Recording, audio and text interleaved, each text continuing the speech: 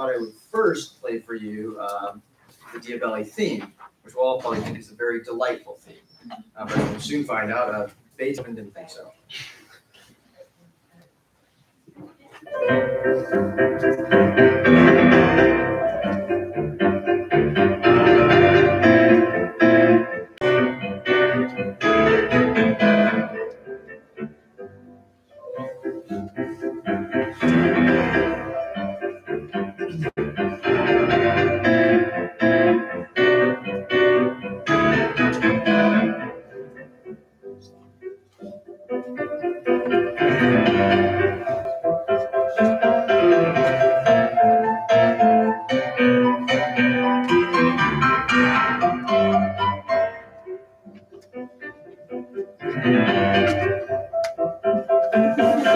What's that?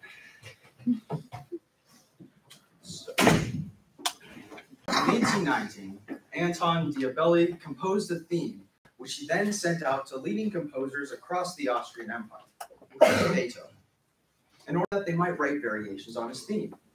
All immediately accepted, except Beethoven, who responded with a loud but resonant silence, refusing to compose on this theme due to it being, quite frankly, banal.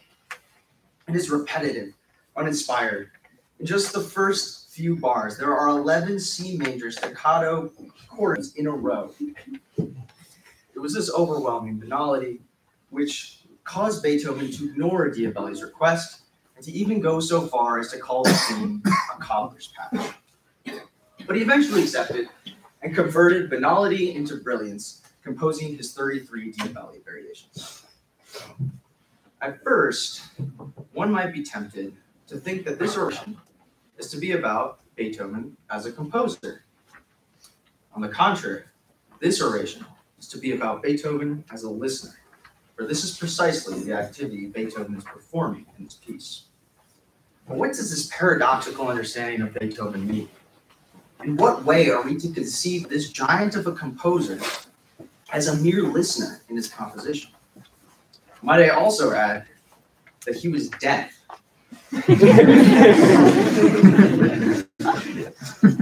Before outlining the contents and argument of this oration, this question must first be answered. This description of Beethoven as a listener was first made by the 20th century literary theory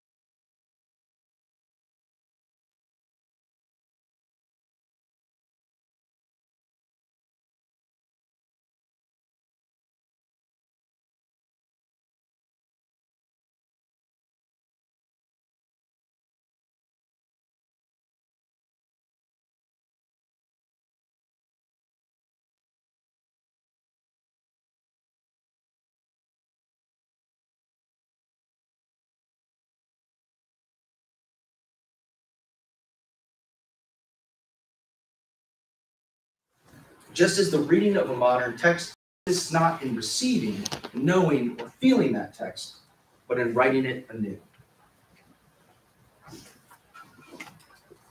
All right, what does this mean? It's going to be very abstract for a while. This mode requires the listener to cultivate a kind of informed appreciation of the music, in which he or she is aware of the structures at play within the music, becoming a collaborator with the composer and the text within the composition, arrange the components, as well as participating in the construction of the meaning and communing with the text within the work, as well as the author of the work, who himself has become a component of the text itself. It is this sense of collaboration which allows the listener to transition from being a passive receiver of the music, someone who just merely hears things, lets it pass over him without paying close attention, to an active participant, or to an active inscriber. But this is altogether abstract. Indeed, Barthes does not spell out exactly what this would mean, what this would look like, but he does direct our attention to Beethoven, and it is now up to us to discover the concrete manifestations of its practice. But before diving into the Diabelli variations, I would like to point out that while Barthes is a musician, his so-called practice of operation relies in an analogous sense on concepts of literary theory, specifically the idea of text. But what does this mean for music? And turning to the 20th century philosopher of music, Theodor Adorno, we can transpose, so to speak, a few key ideas from Barthes to music. In Adorno's book, The Philosophy of New Music, the philosopher makes an observation that before Beethoven, variation was but a superficial masking of the theme. But after Beethoven, variation was liberated.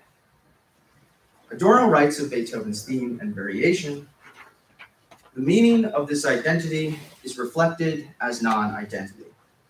The initial material is fashioned so that holding it fast means at the same time transforming it.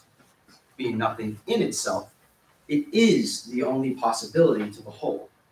Fidelity to the demands of the theme requires radical transformation in all its elements.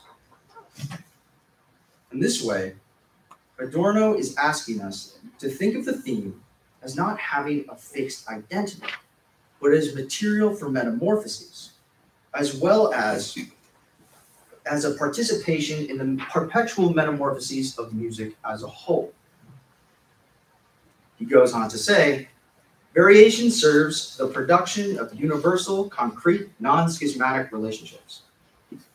A variation is therefore not a whole self-contained work inspired by another whole self-contained work, the theme, but rather a part of the development of liberated musical structures which, like a string, are woven freely across works with multiple collaborators comprising a musical text.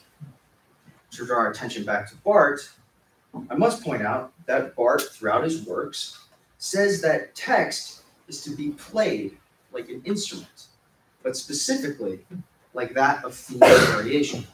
And it's with this in mind that we now turn to Beethoven's Diabelli variations.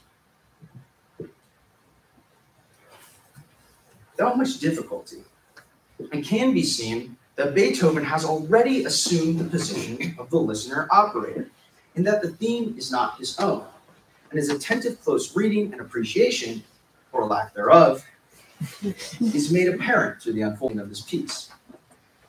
I would like to focus on two techniques that Beethoven applies in his Diabelli variations, the first of which is play, which I want to talk about because it's kind of fun. Play involves an understanding of the rules of the game. In this case, a musical piece. In order to arrange them, rearrange them, in order to arrange the components within the game in variations, drawing out their conclusions, making unseen connections and overlappings, or subverting the game itself and creating a new game based upon the pieces of the last game. In this way, irony is a kind of play. Perhaps the most blatant example of Beethoven's use of irony in this piece is the first variation. Beethoven proceeds by taunting the theme, making it a grand opening, but a parody of grandeur.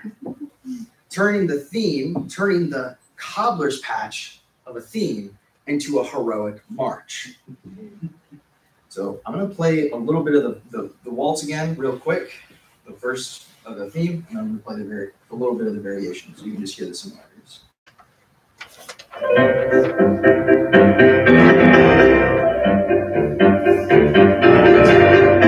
So that's Diabelli. Here's Beethoven.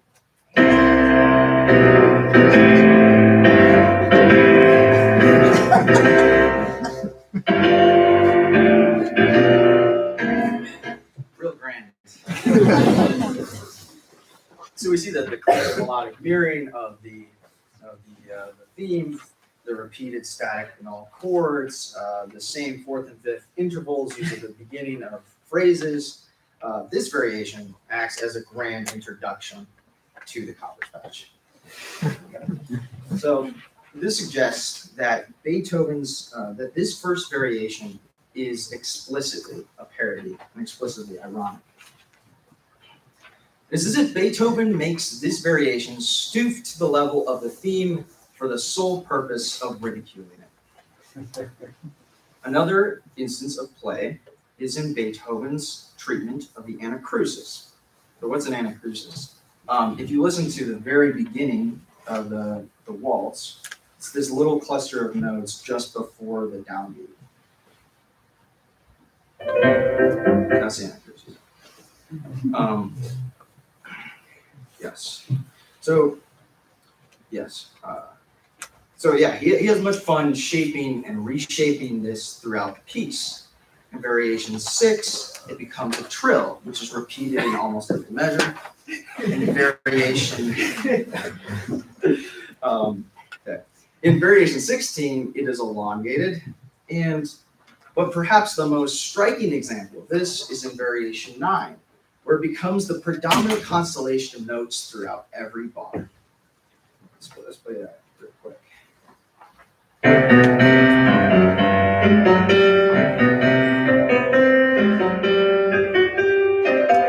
It's only the anacrusis.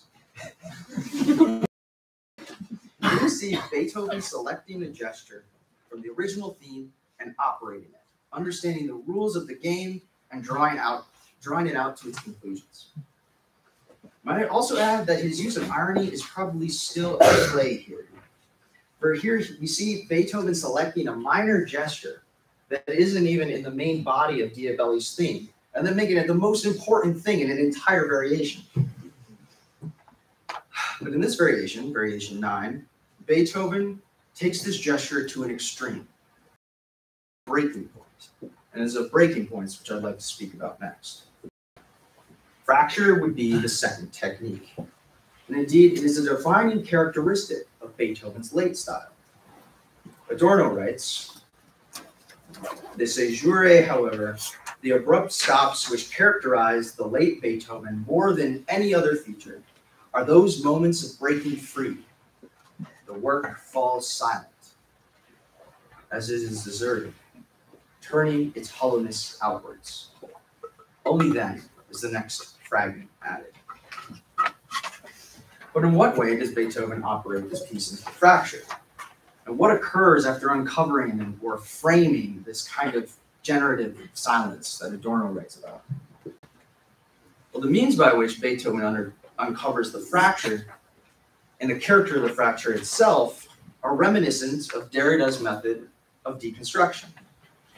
As Beethoven operates the theme by stripping it to its fundamental components and thereby proceeds to read closely in his variations, taking the components to their logical and creative consequences. So Derrida reveals deconstruction to be an activity, a process which, quote, operates necessarily from the inside borrowing all strategic and economic resources of subversion from the old structure, borrowing them structurally, that is to say, without being able to isolate their elements or atoms.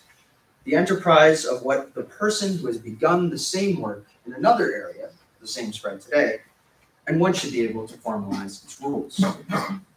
It must be noted, though, that Derrida's method of deconstruction, and he's clear about this, that deconstruction is not destruction, but a method which exposes cracks using the rules of the game, quote, designating the crevice through which this yet unnameable glimmer beyond the closure can be glimpsed. In this way, it seems to take on a mystical or metaphysical character, but more on this later.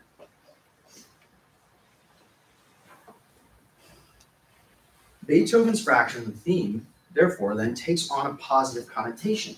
It is an inscribing, an evoking, an inscribing of what is evoked. There is much fracture throughout this piece. You see Barth's teacher and scholar, Andrei Bukarechlev, draw our attention to this in his 1963 study of the Diabelli variations.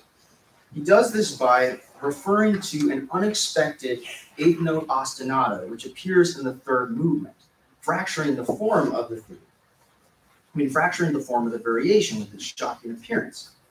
But just as at the beginning, it disappears back into the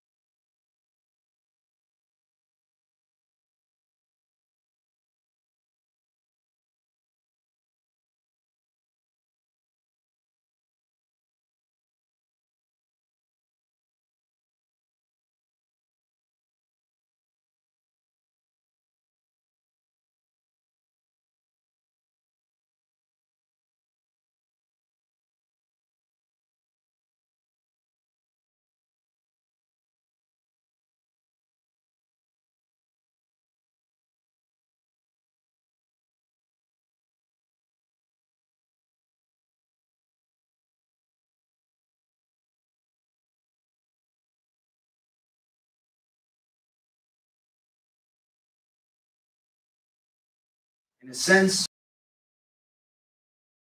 last piano sonata, the Arvo.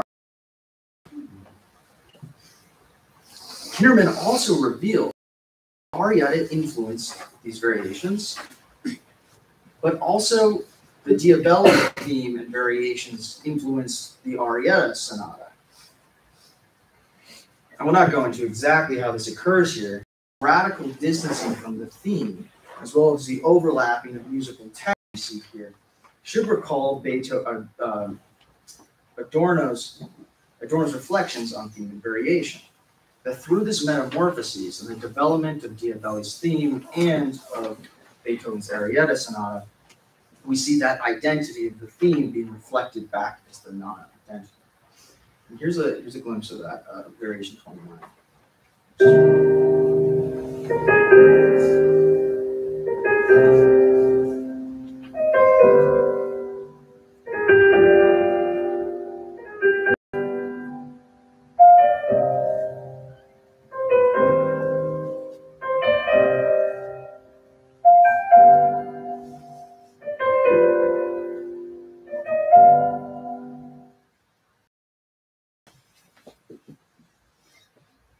Here we see the original theme falling almost entirely silent.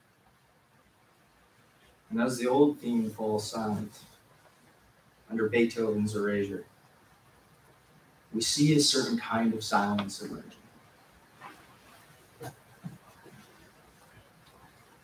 Here we see Beethoven uncovering the heart of music through this operation, creating a frame for a kind of generative silence in which the whole of music is present. We will call this silence the Urmusik, or primary music. It is the absence of sound, but the presence of all musical possibility. This is primary music. Music before inscription, conceptualization, playing, in short, secondary music. Secondary music is like a spotlight. It illuminates silence. But once the secondary music, once the spotlight is stopped shining, the secondary music is dissolved back into the primary. Therefore, secondary music is that which arises from silence and disappears back into silence. In this way, the Urmusik is akin to Heidegger's Das Nichts, is that which underlies all music. And just as the slipping away of beings allows the Dasein to come into contact with that originary nothing, so too, the secondary music's return to the primary forms a certain relation between man and silence. And in the words of Heidegger, a secret alliance with the cheerfulness and gentleness of creative longing. Indeed, it is contact with the whole of music, present in its potentiality, but a compelling and creative silence. When the Estonian composer Arvo Pärt speaks of silence, he speaks of the nothing from which God created the world. In entering into this nothing, one finds the position for entering into communion with that first silence. The first creative act arose from silence. Let there be light. And on the seventh day, there was stillness. Therefore, the first coming to be was as music, which arises from silence and disappears back into silence. But the contemporary Catholic composer James MacMillan says, the umbilical cord between silence and music is the umbilical cord between heaven and earth. He speaks of a potent silence, a generative one, a reflection of that first creative act. Yet this communion with the Urmusik happens not abstractly, but concretely in the very body of the composer. Arvo Pärt begins his speech at St. Vladimir's Orthodox Theological Seminary by saying, the composer is a musical instrument and, at the same time, a performer on that instrument. Meaning it is the joining of the composer's instrument to that pregnant nothing from which God created the world, that his instrument begins to sound. He continues, God knits man in his mother's womb, slowly and wisely. Art should be born in a similar way. Arvo Pärt recognizes that man is both body and soul, both physical and non-physical, which is why it is fitting that music is a knitting within man. It is a weaving of the metaphysical potency of the Ohrmusik to the actual reality of the composer's body. Therefore, the full unity of music is found in the form of a listener-operator. His activity unifies the secondary music through the embodying of the amateur musician. Unifies the secondary music with the preconceptual primary music in his concrete body. It's this embodying of the amateur musician, striving to unite oneself with that originary silence, that the fullness of music can be actualized in every man. And through this unification, perhaps we can catch a glimmer of that blinding luminescence, that inaudible music, which governs the dance of the heavens and all the other stars. Thank you.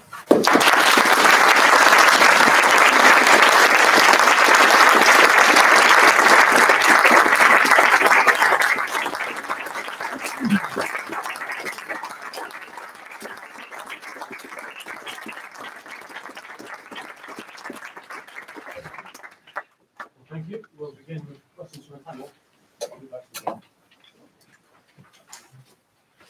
I don't know what my question is, but I'll ask it anyway.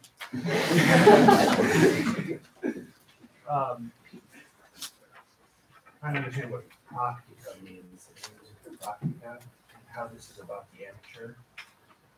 I'm an amateur musician, which means I love messing around. What does this mean practically? Or is that what practica means? What does practica mean? There's two questions here. What does practica mean in music practica? But how is this about, whatever Beethoven is doing is not what I think I'm doing. Right.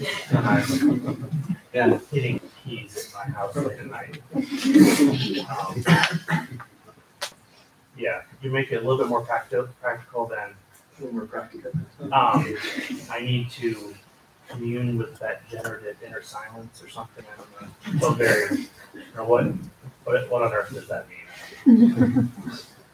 Okay, so basically the premise of that work is that Musica Practica is Barth is saying that we become all entirely way too passive in the way that we receive music these days. He's also kind of upset that a lot of the music being composed in contemporary music is so complex that it really can't be accessed by someone who is, someone amateur. And so he wants to unite these things. And he says, all right, well, we need to move from being just passive to active in the way we interact with music. Right? So this can take several forms, I guess. He kind of alludes to the fact that it could be something more like a mental exercise where you understand through kind of cultivating an informed appreciation of the piece, that you can understand the piece better, understand the parts of it, how they fit together, how they work with one another, and then you yourself can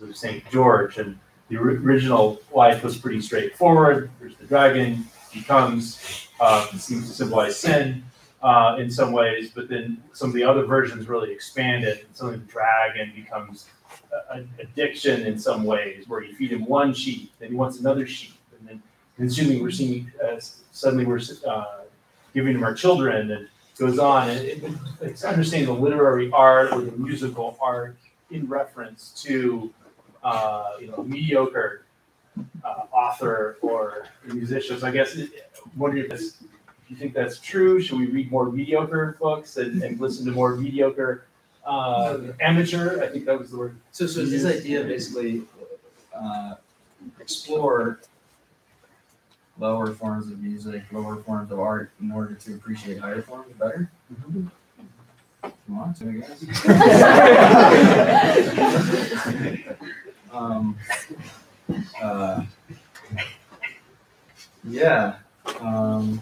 I think that the comparison is really good here. I think that's part of, Bucher actually, after I mentioned briefly, says that is basically why Beethoven chose this theme, is because he thought that this is a place for me to really showcase what I can do with music. You see what something could be, and you see so much potential in that, and then you just literally expounds upon every single little detail inside of that theme throughout the variations. So I guess maybe, yeah. I don't know too much about jazz music, but are jazz standards generally pretty simple? Mm-hmm. They're pretty simple, and then the jazz musicians take over and they make variations, they improvise, and they create so much. Adorno writes that, and has also written all throughout the Cambridge Companion to Beethoven, that his late style takes on a very improvisational kind of element. And I think, especially in this piece, I warn you, they're always practical music.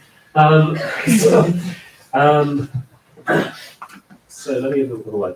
The brief version of the question is Beethoven a philosopher? Or am I making a category error if I follow you too far and think of it that way? But to set some context, one of the professors attended some lectures by Barthes back in the 1970s. And there's a paradox, right, that these lectures were absolutely packed, and you had to arrive an hour early to get a seat. An absolute rock star of a professor. And yet this man's most famous words were saying that, in order to understand the reader, the price of the presentation definitely author. Yes. And yet here he was, right? The ultimate social authority is author.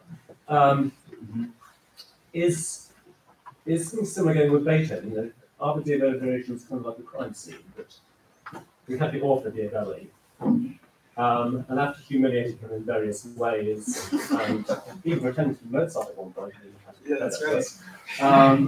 Beethoven finally erases his existence entirely, and with Beethoven, of course.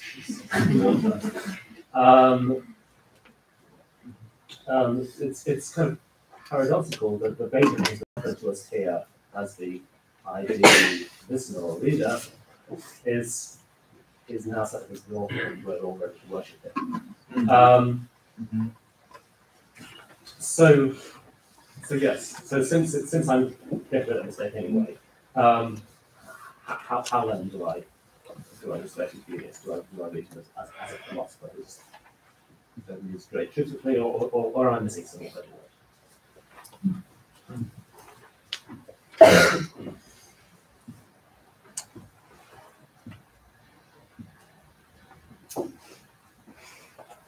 I think there are two ways you can look at this. You can look at this as Beethoven constantly commentating on what he thinks of Diabelli. Or you can look at it a little more objectively, not necessarily through the lens of Beethoven, but just in terms of what's happening inside the musical piece. We see all the little elements of that theme just being, all their implications being drawn out. Seeing what all the little pieces can do, right? And in that way, you can view it more objectively. You can say, here's music, and to getting back to kind of what Adorno was talking about, this theme variation, is kind of, the music is like in a sense, like the music never, there's a perpetual development of music happening here, and that you're participating in that perpetual development. And so we see all the implications, the metamorphoses of the theme in the variations. We don't need to look at it through the lens of Beethoven necessarily. We can just see what's happening in the music itself. So I guess it depends on if you're going to go with Barthes and say, I don't want to look at this thing entirely through the lens of the author. I think that he really pushes for the death of the author. I would say I think I would curb that and say I don't think the author is entirely unimportant. Right? There's like a way in which they draw their attention to like critics who, once they discover what the author meant to do in a work, and that's it, and that's what the work means, and that's all. Right? That seems to be a little bit of a shallow reading of it. There's so much more at play inside it, and the art now is no longer objective, but only seen through the eyes of this author. Right? So you're trying to restore sort of an objectivity. And I think that I could see the author as being a component, a part of the collaboration, something that you can't ignore when viewing a work, but not the entirety of it. So, I mean, that's how I would think about the Diabelli variations, basically. So these two ways. You can either look at it as just all Beethoven doing his thing, or you can see it as, and here's also, we see so much implications for music. So I don't think you could choose which way you want to see it. Let's take questions from the floor. Dr. Grove. Thank you for speaking on an absolutely majestic piece of music. If I may, I'd like to make 2 quick comments and then a question. First comment, since I don't think you mentioned at the beginning, it might be amusing to the audience to know this, that Diabelli actually solicited a variation from each of 33 known composers at the time. Beethoven, when he got around to submitted 33 variations. So it's not just Diabelli that he was humiliating. Every other composer of the time. Secondly, I just want to put in a brief plug for realist philosophy. Everything interesting and profound that Adorno and Derrida are suggesting about the topics that you raised can also be looked at, I want to suggest, in terms of a realist conception of act and potency, with the potential in the theme being what is actualized throughout the variations. And that also allows us to recognize that there are accidental developments, and then finally room for at least approaching the threshold of a substantial change in the music where it truly becomes transcendent. Just a way of thinking about it. Okay, my question, and if you can answer the first one quickly, I'll ask the second. You took us as far as variation 28 in terms of the complete fracture. Do you want to offer any comments on what's going on in the last 5 variations then? Mm-hmm. There's more fractures throughout these ones. So it maintains the slower, more contemplative sound. I remember, let's see, it was 29, 30, and 32, 32, 33.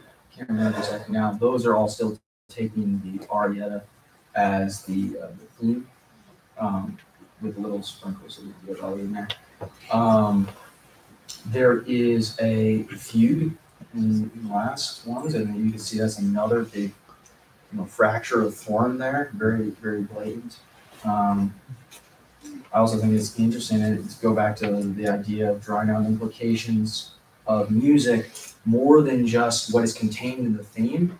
And we have a fugue, which I'm talking with Professor Hutchinson the other day, we apparently went out of style when Bach was still writing them.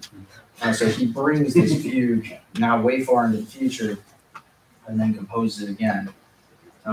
further drawing out, further changing the music. It might be added that on an emotional level, those themes are all exploring a very transcendent level, right?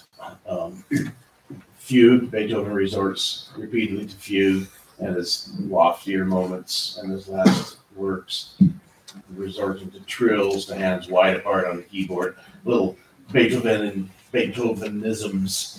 that he indulges when he's really trying to pierce the veil.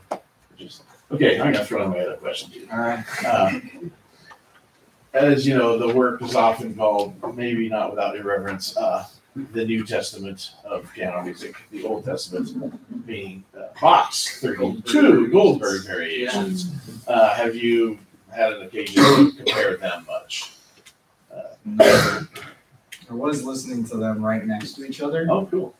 I didn't have the score to look at the Goldbergs. So yeah, let's do it. That was so fun. Yeah, they are. They're considered two of the greatest theme and variation of all time. Always put right next to each other. So yeah, that'd be something fun to look into. Whew. Please. Thank you, Mr. Gedicks. It's always great to hear you talk about the great composers. Thanks, Mr. Gallery. You described listening and sort of the recomposition of music, wherein, as Dr. Hodgkinson put it, Beethoven takes Diabelli and replaces him with Beethoven. Do you think that extends beyond music to the entirety of art? Is all art appreciation taking that work of art and putting oneself onto it, and thus in a way kind of destroying the art to replace it with oneself? Yeah, interesting. Is it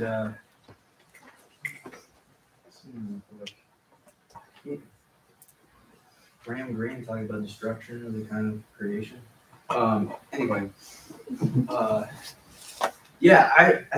was thinking about this.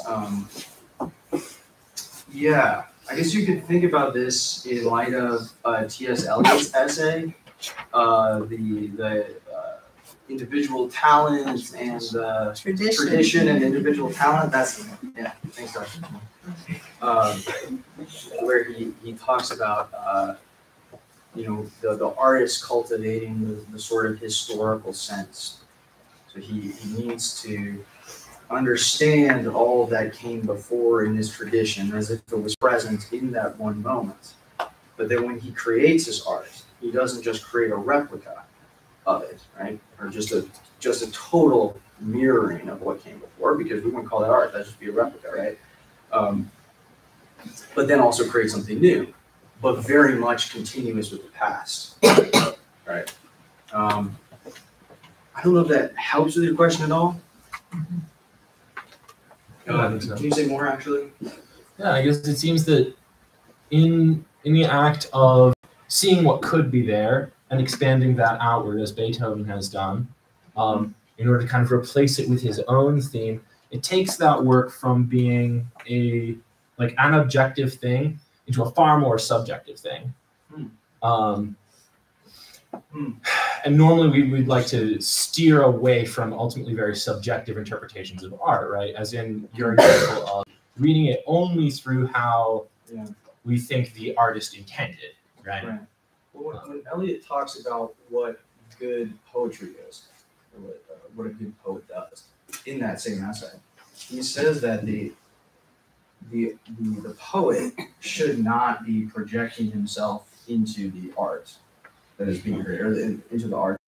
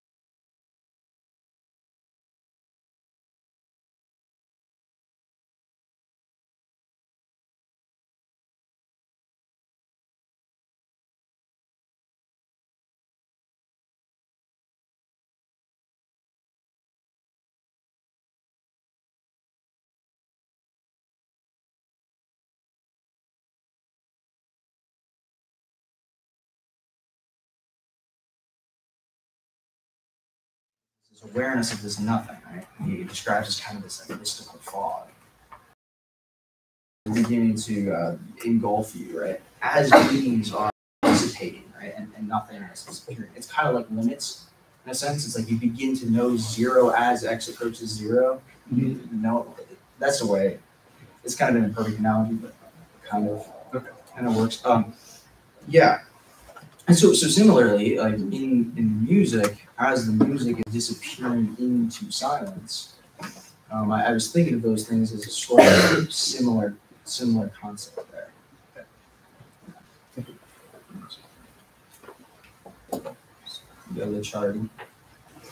Thanks, Pete. I kind of want to ask a follow-up question, I guess, to Dr. Virginia, and maybe even John too. And that is whether an introduction to this, I guess, like encounter with silence is necessary through like a pair like Spiegel and Spiegel or Furlina, whether that type of introduction where like the last note kind of hangs on and then you're not sure if it's still ringing or it's silence, that kind of like introduces you to the silence. Is that required for a good encounter with silence, or could I just go to, Immaculate Conception and sit in quiet adoration and just throw myself right in to silence? Is it necessary? Yeah. To do that. Maybe more expedient. Silence. I think the incredible thing about what Arvo Pärt does in his music is that he frames silence.